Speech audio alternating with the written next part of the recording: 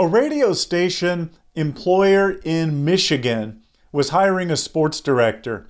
One of the candidates was somebody from South Dakota who impressed this station owner tremendously.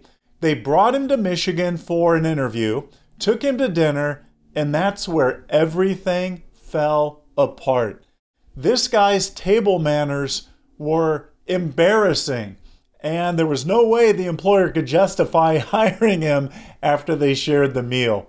So besides using your napkin, if a prospective employer wants to take you to dinner, what are some other tips, tricks, and strategies for you to help win your next job interview?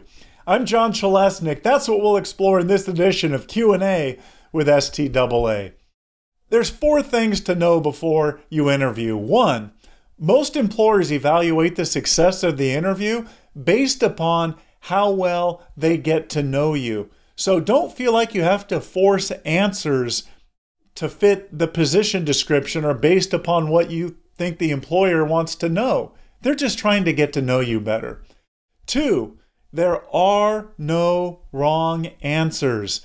Answer truthfully from your heart. When I interviewed with Len Weiner at ESPN Radio Network, he asked me, "Do you live, eat, and breathe sports?" I thought for a moment, well, he probably wants me to say yes, but the truth is that I don't. And eventually, if he hires me, he's going to figure that out. So I told him, as much as I love sports, sometimes it's the last thing I want to do, and I'd rather do A, B, and C. Len told me, after a pause, "You and I are the exact same way." And I ended up with the job. So again, there's no wrong answers. Number 3, don't try to force your answers to fit the job. I alluded to this earlier. Just answer truthfully because the employer is simply trying to get to know you better. If you're interviewing for the Yankees play-by-play job and they ask you about your passion in life, don't say, "Oh, sports broadcasting and play-by-play." No, maybe your passion is studying Civil War history or surfing.